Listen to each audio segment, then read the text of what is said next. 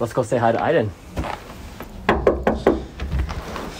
Hello. Hey, how's it going? Come in, come in. It's freezing outside. It's so cold. How are you? I'm great. How are you? Good, good. Come in, come in. Are you Sit keeping down. warm? Trying to. All right. Take a seat. Thank you. All right, Ayden, thank you so much for being a part of our little video. So, first things first, how did you start your morning? Ooh, I had a breakfast sandwich from Our Daily Bread and started my work day. Wow, white bread or brown bread? Ooh, good question. Brown bread. Really? I'm a white bread type of guy. What is the one thing that you do for yourself every day? Ooh, well, I don't have too much time to myself as a new mom, but I try to take steam showers every evening, and I use these beautiful shower bombs that release essential oils. They're amazing. Wow, that sounds really, really nice.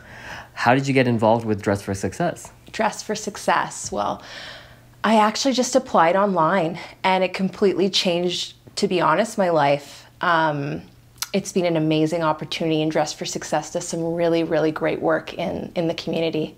How has partnering with the organization making changes enhanced the work you do at Dress for Success?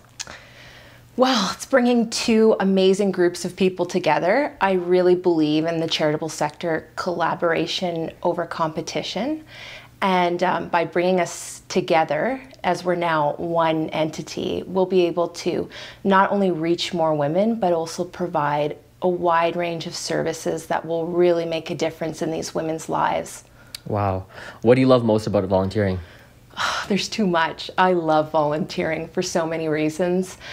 First, giving back is really meaningful. It makes me happy, and you meet the most amazing people that have the same, values, the same goals in life, and you get to learn a lot of different things that you wouldn't usually have the opportunity to do at work. So I love it for so many reasons.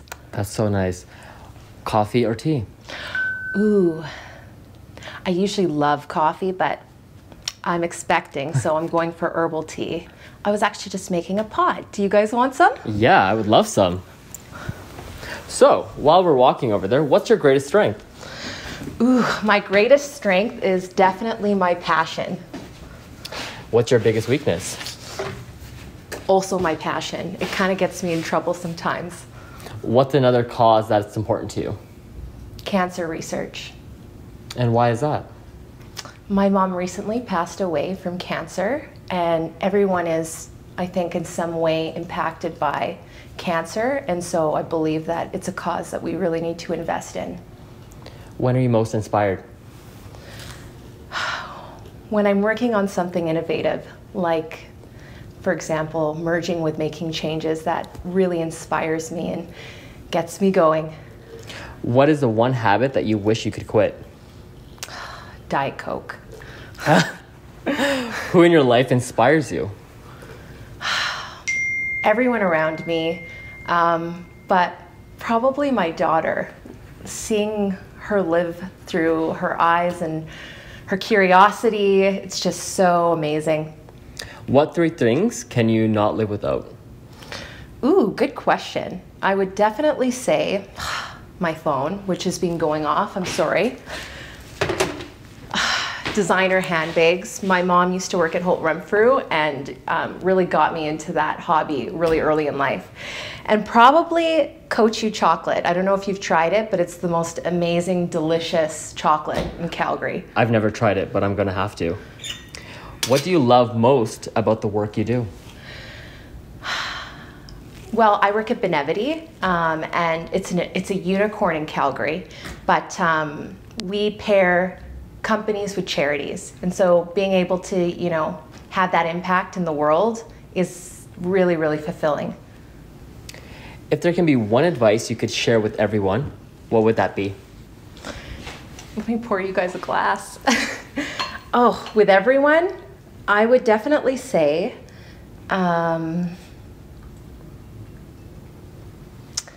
figure out what your values are and stick to them. I'm really value-based. Do you like one? Oh, thank you.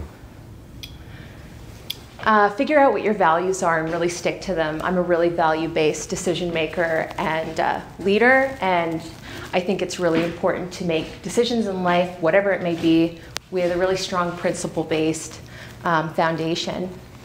What's your favorite piece of clothing you own?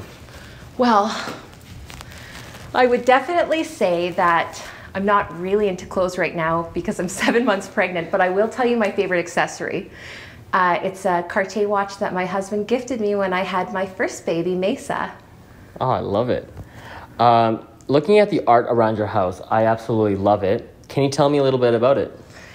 Yes, well, all the art in my home was painted by my mom. She was an artist from a very, very young age, and I asked her to paint many, many, many pieces for this home, and so I feel her aura and her energy everywhere I go in this home. I love each piece.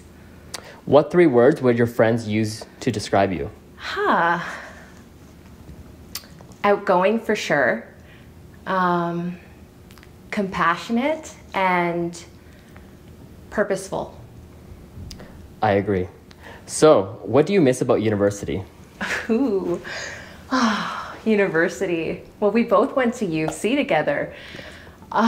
Everything, the friends, the learning, the youth. Tell me about it. When you were a child, what did you want to be when you grew up? I wanted to be a human rights lawyer, 100%, just like Amal Clooney. I can see that. Do you think your younger self would be proud of who you have become? I really hope so.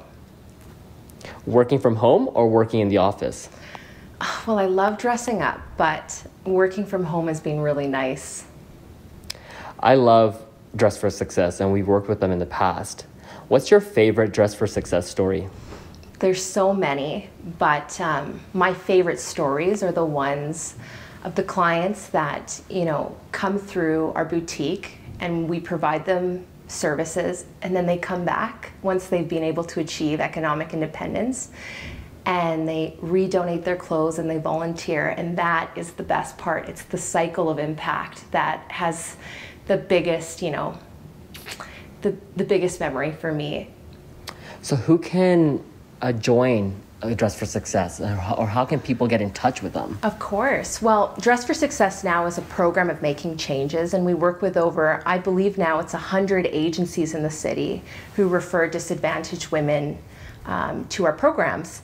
And then once they've been referred to making changes or Dress for Success, then they can come to our boutique, which is now located just next to Chinook, and we provide them with, attire and other resources so that they can thrive in their lives. What do you hope to achieve in the next 5 years? Ooh, that's a good question. Too many things. I want to be a great mom, and I want to have a fulfilling home and family life and be a great wife, but I also want to continue to do good work in this city and to disrupt the charity sector, create efficiency, and make Calgary a better place for everyone. How can one get involved with Dress for Success? Ooh, contact me, or you can visit us at calgary.dressforsuccess.org, and there's a little volunteer tab, and you can sign up there, and there's so many volunteer opportunities. What are you going to do with your day now that this interview is over? I'm going to play with my baby. She's coming home soon. That's so exciting. Well, Ayden, thank you so much for having us in your home, and we hope to see you again. Thank you for having me.